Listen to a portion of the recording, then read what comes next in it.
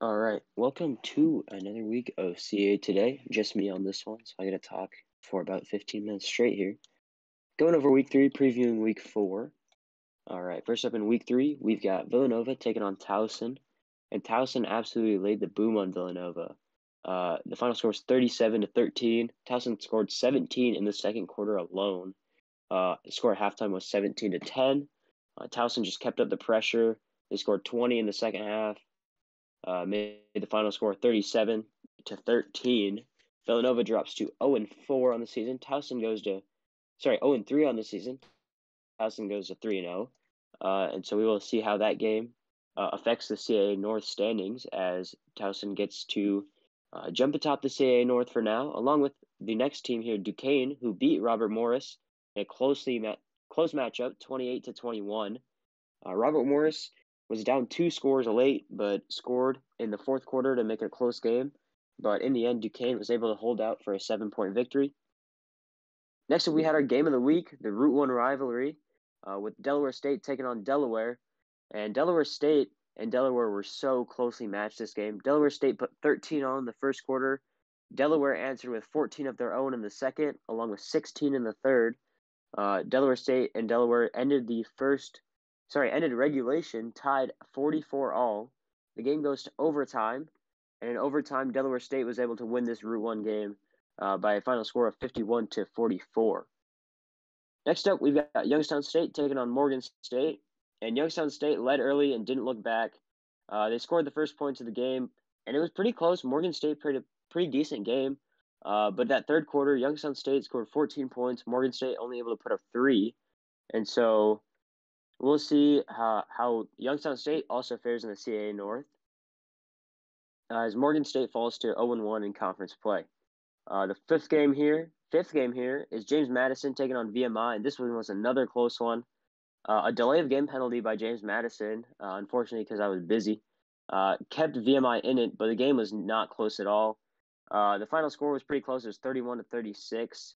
The game hit the deadline in the fourth quarter, but I was able to win. Me and Canner were able to take down VMI, a very good coach, and hard-fought battle throughout. Just that delay of game making it look a lot better for VMI than it actually was. And finally, we had William and Mary taking on Richmond, and it looks like there's a new Richmond coach not able to finish his game on time. The final score was 14-7 in favor of William and Mary. That wraps up the first week of conference play. No battle for Appomattox this week. That was just a purely divisional week with the South and the North playing each other.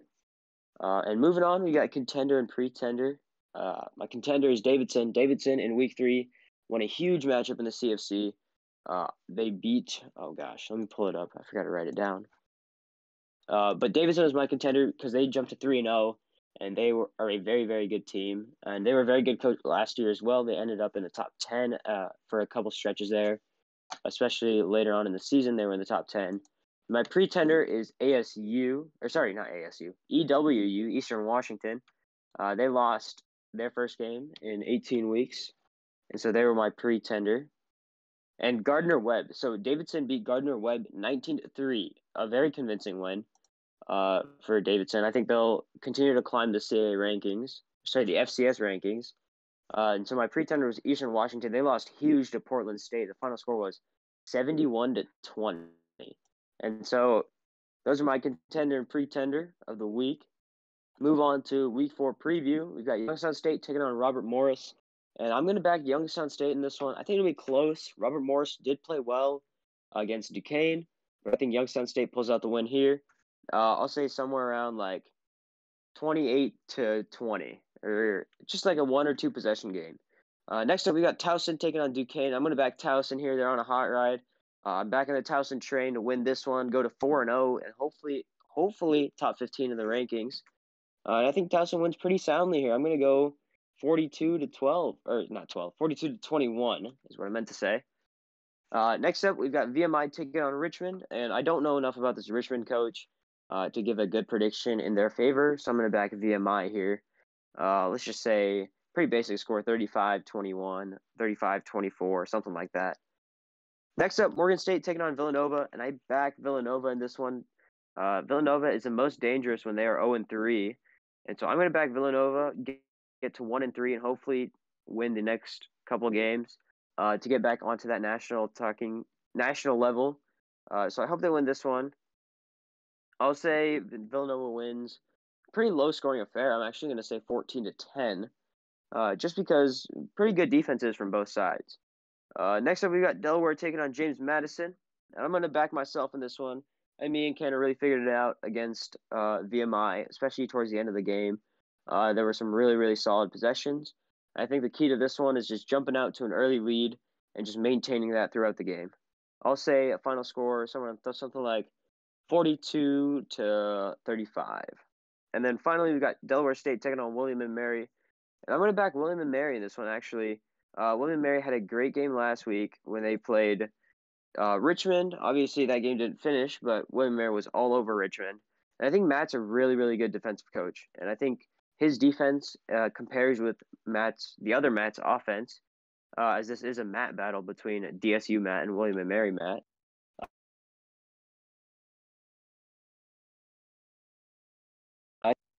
And then finally, moving on to the listener topics. Let me scroll down, find some questions.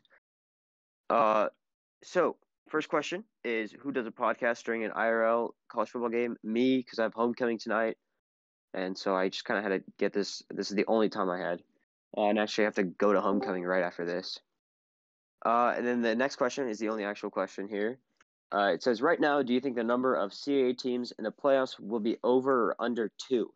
I think it's going to be over. I think the 2 people in the conference championship game will make it. I also think a team from the CAA North that doesn't make the conference championship game will make it as well. And so I'm thinking like whoever wins the CAA North, whoever wins the CAA South. I think Towson and Youngstown State are going to be competing for the CAA North. And so I think they both will end up making the playoffs just out of resumes because the CAA is a very strong conference. And so I'm going to pick 3 CAA teams, 2 from the North and 1 from the South. And that was a very, very fast episode of CAA Today because I didn't have a guest. And so I'm just going to post this on YouTube and hopefully people watch it. All right. Peace out and bye-bye.